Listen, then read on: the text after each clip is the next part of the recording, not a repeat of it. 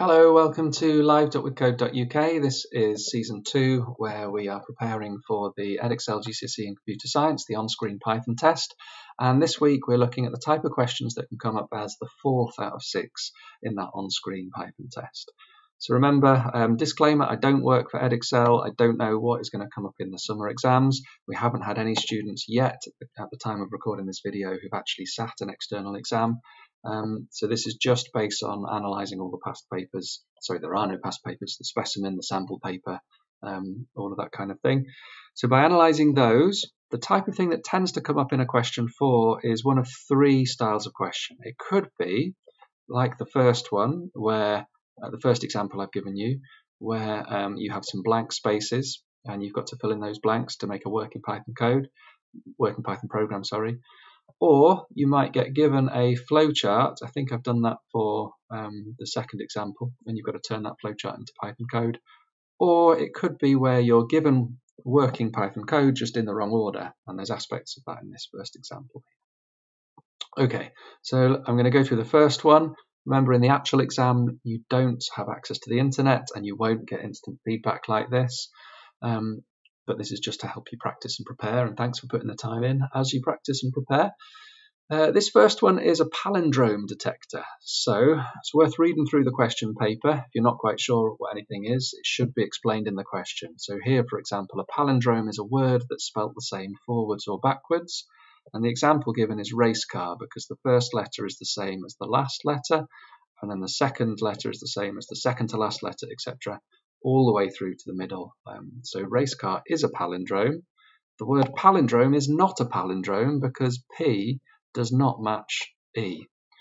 So we need a program that will detect whether or not something is a palindrome. So let's get the code in a new tab so that we can see what's going on. Maybe zoom in a little bit. There we go. So I'd recommend reading through the question paper first and then reading through the comments, and then you can try and understand the code after. So we've got some global variables. Then we have to make a variable called palindrome and give it a suitable value. Well, that sounds nice and easy. Let's just make a variable called palindrome and set it to something. Well, what should we set it to? It doesn't say what data type, so let's read through the rest of the code. Can you find palindrome? Here we go. Palindrome is false. So we know it's going to be a Boolean value, so we could put true or false in. And we could, I suppose, cheat and see when we get it working here. But let's think why we don't get the mark for false. Let's think about an algorithm. I guess any word is a palindrome until we prove otherwise. That looks like the algorithm we're using here. It's basically saying whilst it's currently a palindrome, so this while loop won't run at all unless that's set to true. That's enough for us to realize that it should be true. And then what's it doing? Well, if the letter position 1 is less than length and letter position 1 is less than letter position 2. So that means that letter position 1 and letter position 2 are kind of positions within a word that the user types in. And this is a little bit of validation to check that we're not going to look outside the range of that word, as in we don't want to look at the 1, 2, 3, 4, 5th letter of a word like Anna. Okay, let's see if we can carry on. Convert the value stored in the word variable, in the word variable, the variable called word, to uppercase below. So we have a variable called word, which stores the answer to the question that the user is asked.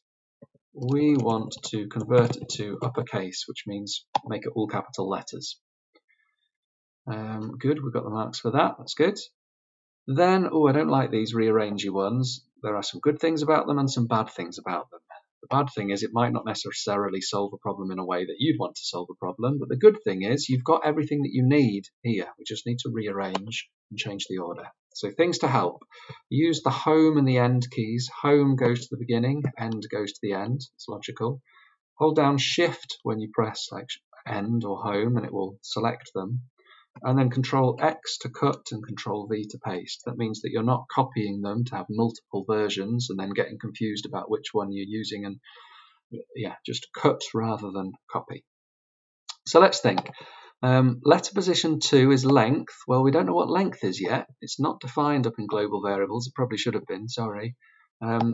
We don't know what length is, so we need this line to go after the line that says what length is. So I'm going to pop that in there. Great, I've got some credit for that. It must recognise that that's in the right order. So that seems fine so far. Here I'm saying letter position 1 is letter position 1 plus 1. I'm increasing that by 1. Well, I think that should go definitely after where we set letter position 1 to 0 at the beginning.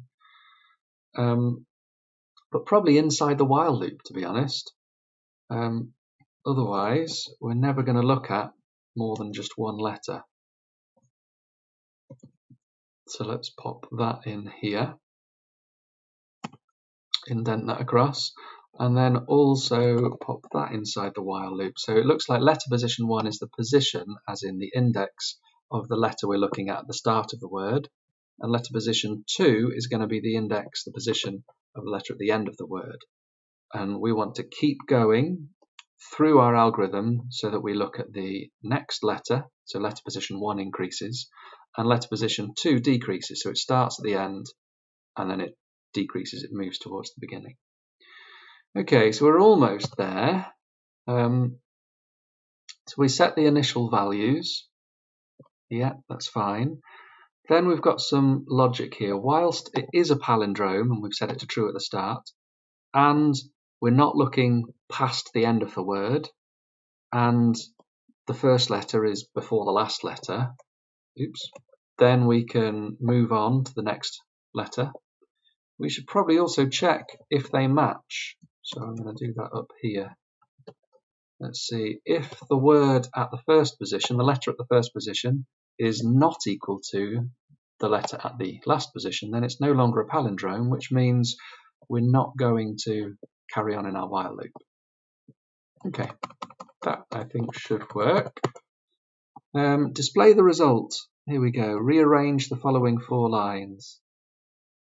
Notice it always says the start of the lines that are jumbled and the end of the lines that are jumbled.